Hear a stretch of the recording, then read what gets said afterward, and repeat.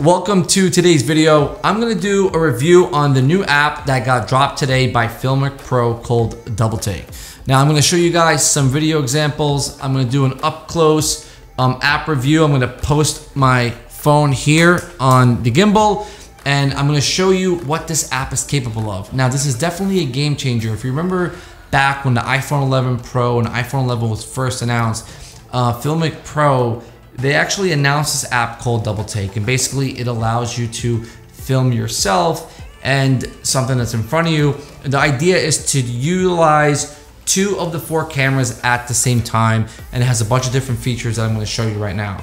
So super excited. I figured I want to show you kind of what's happening here, and when you see the next scene, you kind of get an idea of how I had this entire video set up. So once I prop this on here, I'm filming on a 16-35. I'm gonna swap that lens to the 70-200.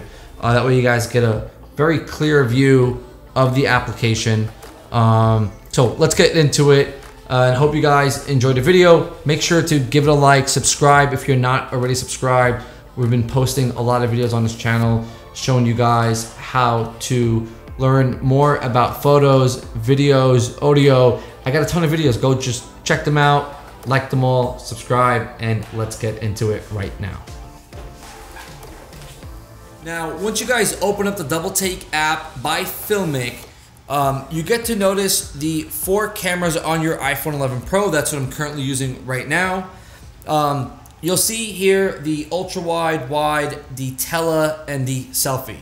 Now you could select 2 cameras. So for this example, I'm going to select camera A as my primary and B as my selfie. It'll ask you to confirm. And it'll bring you right into the recording mode. Now you got 3 different modes that you record from. On the top right hand corner, if you flip through them, you have the split screen, which I am very excited about because I could do reviews on tech products and I could be on the other side of the screen. Now when I hit the record button, it'll actually record both screens as you see it right now. If we go to the next one, this is discrete mode. Now what discrete mode does, it's actually filming camera A and B into 2 separate files. So when I play this back, you will not see this file here, but it'll record them separately. And then when you're editing in Final Cut Pro or Premiere, you could put one file on top of the other and cut between cameras A and camera B. And for the last one, this is the PIP mode. Now, aesthetics looks the same as a discrete. The only difference is in PIP mode, you will see the camera B the entire time. So let's give you guys an example. If I'm recording right now, utilizing the PIP mode, and if you noticed, I have this mounted on the Ronin S. I'm going to stop recording. Top left hand corner, I will go to my save files. And when I open up the file, if I'm recording right now, utilizing the PIP mode, and if you notice, I have this mounted on the Ronin S. So you guys get the point. And that's pretty much it. That is what this application could do. I think it's definitely a game changer for the iPhone 11 and iPhone 11 Pro. And of course, if I flip this vertically, the split view will then show up in vertical mode. And again, if I hit the record button, so let's go back here to our different options. And if I click on the tele mode, and let's say we'll do this as camera A. We'll do the wide mode as camera A, and then the tele mode is camera B, right? So let's go and hit confirm. And now you'll notice that the plant in the background is on the tele mode, and then, so this is camera A and that's camera B. And once you hit record, you can go ahead and be, let's say, explaining a specific product, or you could be filming something depending on what your subject is, and you'll get both camera angles. Now, if you wanted to let's say, keep it as camera A and camera B, nice and up close, we could switch to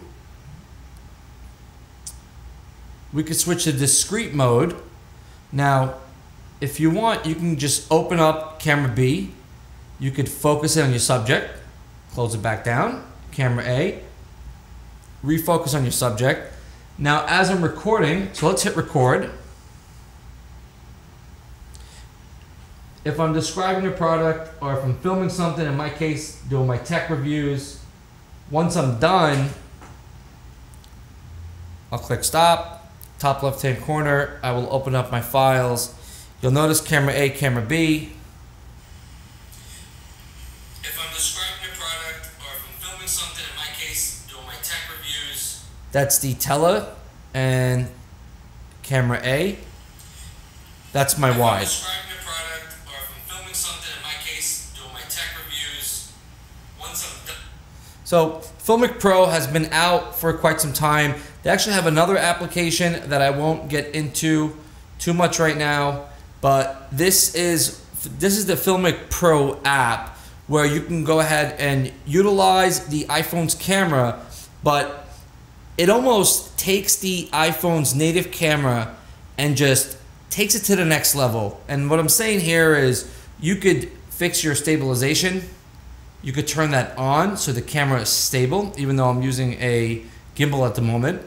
You could pick different resolutions from 1080 to 2K, 3K, all the way up to 4K. You could change your perspectives on what your camera is showing you. And you could even select anywhere between 24 frames to 25, 30, and up to 240.